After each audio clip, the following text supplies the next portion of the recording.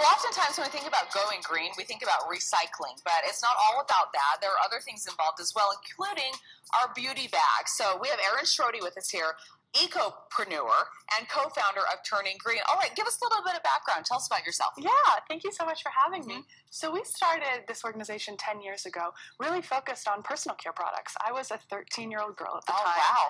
And it had never once dawned on me that what I was putting on my skin, in my hair, on my face every day could potentially harm my health. Right. Ingredients linked to cancer, birth defects, reproductive harm. Right.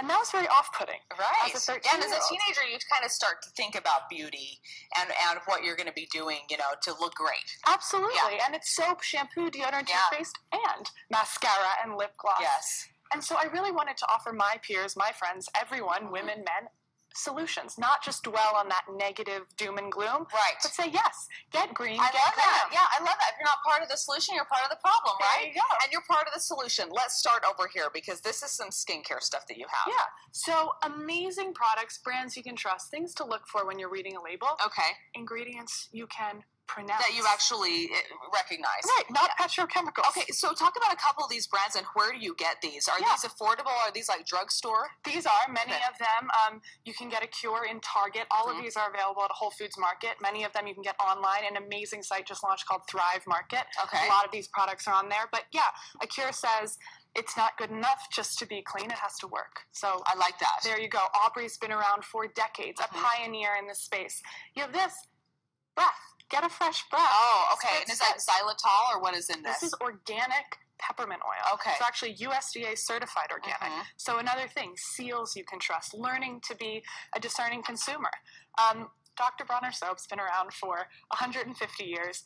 18-in-1. Wash your hair, wash your clothes, wash your car, wash your dog. Okay, wash yeah. anything. My dog would take a bottle about that big. Right, All right, and then I heard you talking about these face wipes, and these are also safe.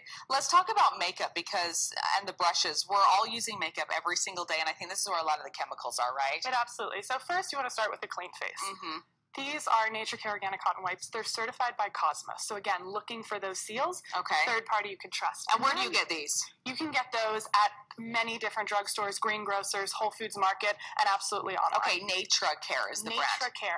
They also make organic cotton pads and tampons, which we're Good talking to ladies. know. Yeah, we're talking really, ladies. really good to Okay, know. that's good. Yeah, and organic essential oils. So then people think you can't have the color, you can't have the staying power, you can't have the shine Right. without the petrochemicals. But you can? Hello. Okay. What brands are these? These are some of my favorites. This is called RMS Beauty. It's raw organic botanicals. It is an amazing line. Comes in glass pots, designed by a celebrity makeup artist. Jane Iredale. Great color. Oh, yeah. I use Jane Iredale every day. There you go. Right. And Honest Beauty, just launched by Jessica Alba. It's incredible. You have that red, that blue, anything And you it want, stays. you can do Okay. it. Oh, thank you so much, Erin. This is great information. We love that it's affordable as well. Thanks. Thank you.